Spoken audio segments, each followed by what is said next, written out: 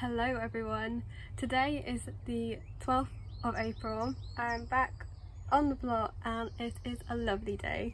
It's very warm and it's definitely t-shirt weather. I do not need a cardigan as well. So for the past week it has been stormy, to say the least. It's just been rain and wind and I haven't been here in a week. Well, that's a lie. I came up yesterday very briefly and I dropped off all of my seedlings, well, most of my seedlings and some of the seeds I started. And actually it was too hot for them in the greenhouse. I've just taken my snapdragons and my cabbages out because they had completely flopped over. I've given them a water, put them in the shade, and hopefully they will spring back. I never actually pinch out my snapdragons, but I think I am going to do that today just because they're getting a little bit long. So I'm going to pinch those out in a bit after they've woken up. I'm going to finally plant out my sweet peas, the rest of the pansies and some of my foxgloves, I think. The seedlings, or the seeds that I brought with me, were my nasturtiums, all the cosmos, some leeks and onions which are also a little bit too hot, and what else, chives, dill, marigolds, borage, and I think this is Romanesco at the back. Yeah, some Romanesco. So hopefully these will be okay. I've had to give these another water as well just because it's so warm in here. I think I'm gonna get a greenhouse thermometer just to keep an eye on things because yeah, it's getting really warm and like it's only April. This is like the first proper day of warm, nice sunny weather that we've had, and yeah, it's very hot. So let's have a look around the plot, see how things are looking after a week away. So in the wind, my water butts, they both blew away, but they're fine. I mean blew away, they like rolled down there basically. But they're fine. There's been quite a bit of potato action. I can see quite a few that are sprouting up. Some over there have not, as in basically all the ones over there have not sprouted, so that's a little bit worrying. I hope they start to sprout soon, otherwise all the rest look like they are on their way. The onions are okay. I have noticed a couple of the leaves have been chewed off, or they might have just snapped in the wind, but I don't know. I think somebody's eaten some of that. And the same as the pansies. These poor pansies, it looks like somebody really likes to eat the petals. And by somebody, I mean a slug or a snail. There's been absolutely no carrot germination, but I think the radishes have actually been germinating, but they've been eaten like immediately. There's a little sign that something has sprouted, and there's it's like lots of little bits of green, which I think are just remnants of what sprouted and then didn't survive. No beetroot either yet, and no larkspur. Over in the back area, I think something has been digging here because I definitely leveled out the soil and did not leave any lumps behind. So I think something's been having a little dig. There's lots of bindweed popping up over there, so yeah. I am going to keep the pond area just down here as like a wild area. I was thinking about putting another little raised bed in, but I think no, I'm just gonna leave it wildflowery. So today's plan is to tackle this area. This is where one of my pumpkin beds is gonna go, and yeah, also this pumpkin bed as well. I actually am not going to empty this bin yet because I had a comment on a previous video saying that I could actually make a hugel culture, is that what it's called?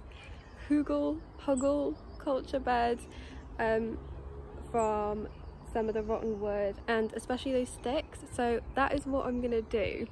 So the plan is just like to work around this Dalek bin for now, and then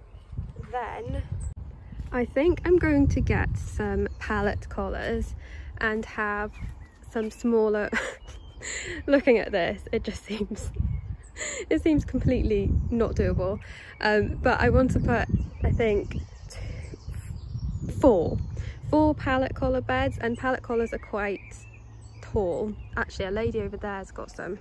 I'll go see what they look like now. So this lady has pallet collars and you can actually stack them. So what I was thinking is getting a few, and because they're quite high, they're like, I think they're at least 20 centimeters high, I could fill like the bottom layer with the sticks and materials, and yeah, use those as some smaller raised beds. And in those smaller raised beds, I think I'm going to put my brassicas, because they get a little bit shaded from next door's shed, and I think it will be easier to make like a hoop structure over them to keep them netted. So yeah, I think definitely 2, possibly 4 hugel culture beds, small versions obviously, and then I can use some of the sticks and rotten wood to line the bottom of those. So yeah, that's the plan. The front of the plot has absolutely exploded in the last week. Yeah, it's a heck of a lot of nettles, and also this is really annoying. So when I was clearing the plot, I kept finding orange peels and like those net orange bags, as in the net bags that oranges come in, and I thought the previous plot holder must just have loved oranges, and there was lots of like the orange bags left behind, but I couldn't understand where the orange peels were coming from. I've come today. There are orange peels in this bucket. Now, I didn't put those there. I don't think a bird would have put them there, and I don't think a mouse would have put them there. As far as I know, I don't think mice or birds eat oranges or citrus fruits. So I think a human is throwing these orange peels on my plot. I just gotta work out who. The next person that I see eating an orange on this plot, I'm going to confront them. So this is what the front of the plot is looking like today, and I'm going to work on the little wildflower area, this patch of nettles here, and then if I have time, this patch of nettles just along the side of the greenhouse. Yeah, it's going to be a full-on afternoon, I think, so let's get on with it. Okay, it's time to put the sweet peas in. I'm going to put them here, and I've also got some new gloves. I wonder how long they will actually stay pink.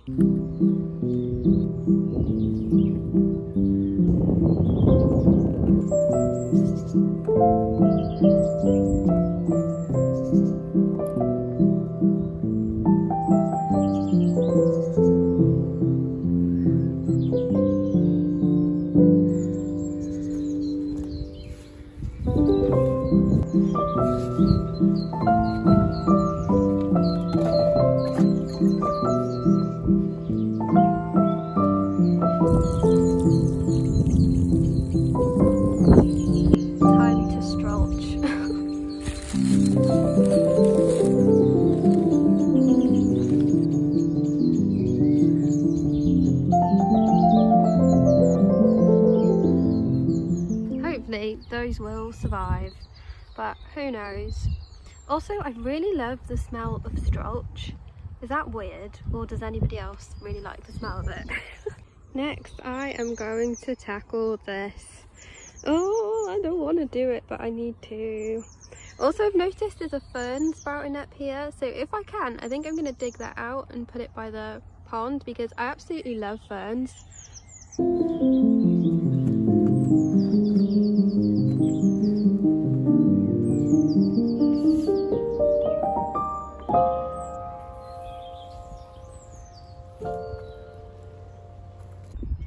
I'm actually going to start over here because it seems like an easier task. This is not going to be fun.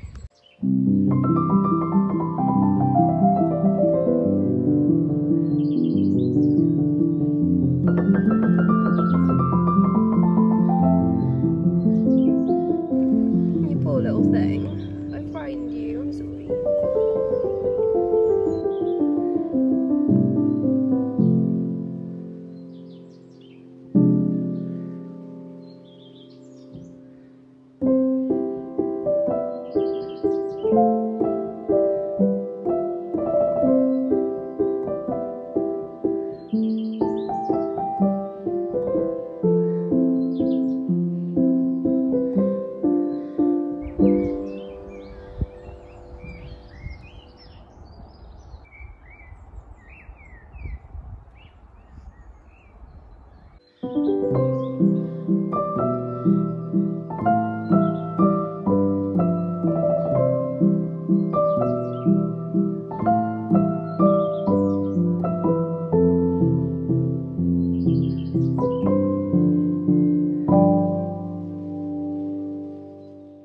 Whenever I get to like a big stump of nettles, there's one here and there's one over there, there's always red ants, and I've been getting nettle stings. They're all up my arm and on my hands, but I've had some really painful ones, and now I'm pretty convinced they're actually red ant stings, and yeah, they're absolutely killing. It felt like a bullet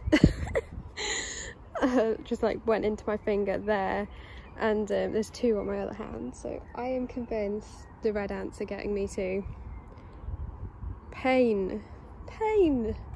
Anyway, this stump, it's getting there. It's really getting there. Another like 10-20 minutes and maybe I'll get it out, but oh my gosh, I'm already so tired. I got the ferns out though. I'm gonna check there's no like bindweed roots and nettles first, and then I think I'm going to plant it by the pond. I've also been collecting like the bigger pieces of wood that I'm finding, so we can put like a nice little wood pile by the pond as well. Yeah, some pieces over here as well, so yeah, that'll be the next job just after I've got this thing out.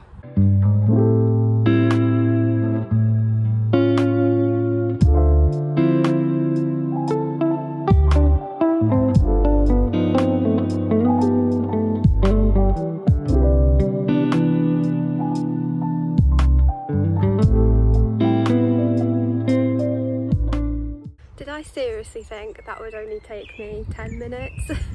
Half an hour later, that patch is done. The nettle is there, and I'm just going to leave it there because I don't even have any energy to move that big massive root stump. This is supposed to be the communal path, by the way, but I've never once seen this person. And if he needs to get over there, I'm sure he can step over the nettles. I know we're supposed to keep them clear, but honestly, no one comes up here.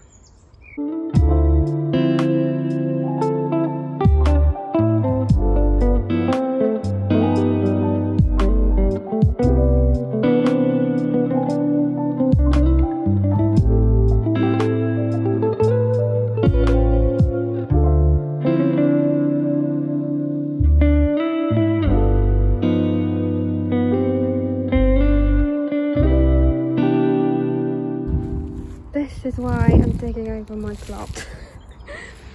A piece of scaffolding was buried underneath. Why? Hello? Where are you going? You're so cute. You look very small. I have just dug this entire patch over. It was difficult. I'm really tired now. What I'm going to do next is rake it all over and level it out. Then I'm going to put the boards, I've got 3 boards back, to make this pumpkin bed.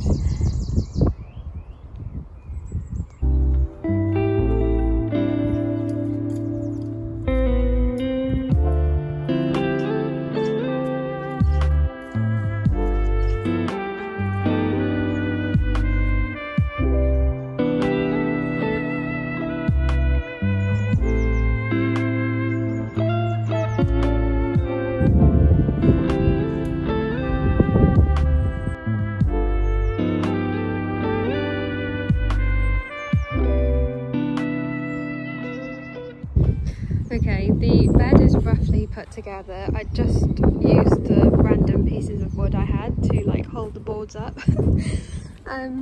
Yeah, I think I'm going to bring a saw with me next time and actually cut these to a better height, and yeah, I think they'll be fine to hold this bed up because yeah, it's very, very rotten, these pieces of wood. Anyway, this is the second pumpkin bed. It is done. And where the third pumpkin bed is going to be, it's almost done.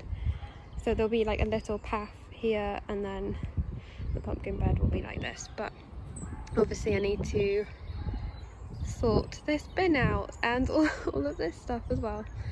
But it's getting there. I'm so glad I tackled this patch today. It just looks so much better already. I don't know why I thought I could do this as well in a day. It's almost 6:30 now, so I've been here for 3 whole hours, and yeah, that one bed, or 1.5 beds, has taken me that long. But I'm not ready to go home yet. I don't want to go home. I like it here. I'm not going to go home yet. I am going to do the wildflower area by the pond, I think. Where are we? There. I think it'll be quite a quick job. I want to level it out, pull the weeds, put a piece of weed sheet down up to here. I think I'm going to use these big fat fence posts to edge the edge around here, just like one here and like one there, so basically the soil won't spill over. Yeah, let's do it.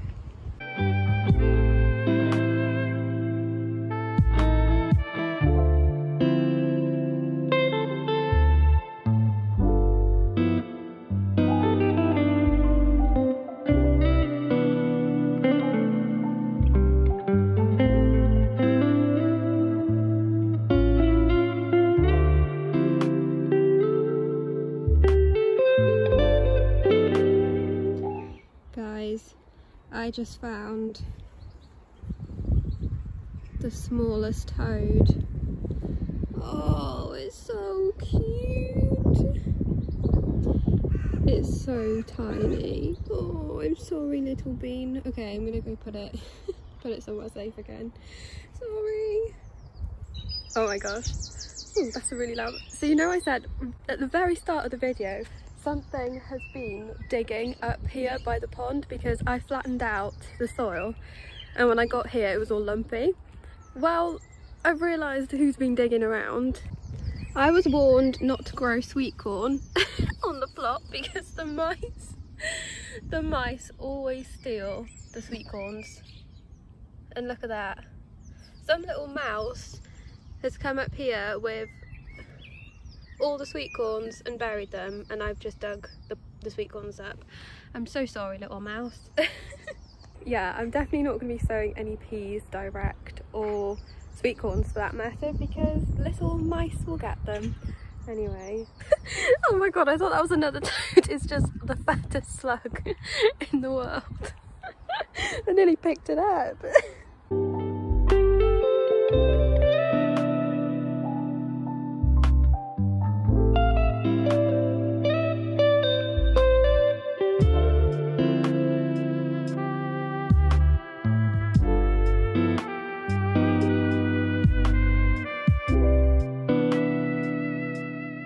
Quick change of plan. I don't have any decent weed sheet left, so I'm just going to cardboard and wood chip this path like the other bits I'm going to be doing. Started making a stick pile over there, so that will hopefully house some toads. I will put more eventually. I think I'm going to put the foxgloves in now because they actually really need to go in. They're getting quite big. And I think I'm just going to put the pansies around it, risk it, because yeah, they look ridiculously sad. They need to go in somewhere. Doesn't matter if they get eaten.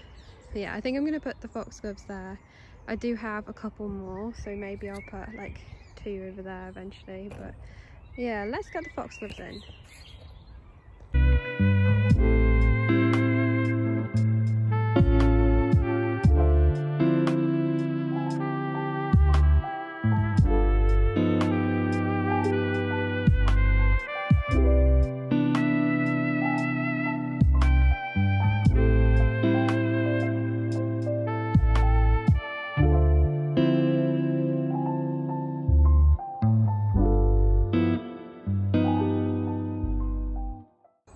look at this area, all nice and clear and ready to go.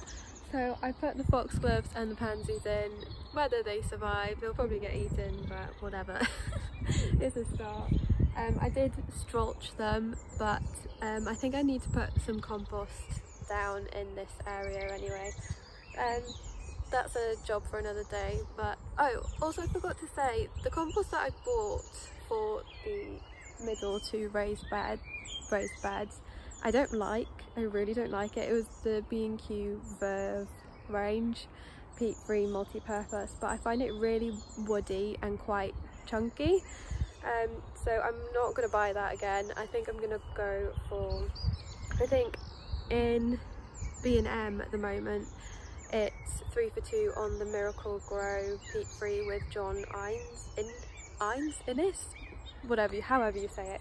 So I'm going to try some of that instead. But yeah, we are done. It's such a lovely evening.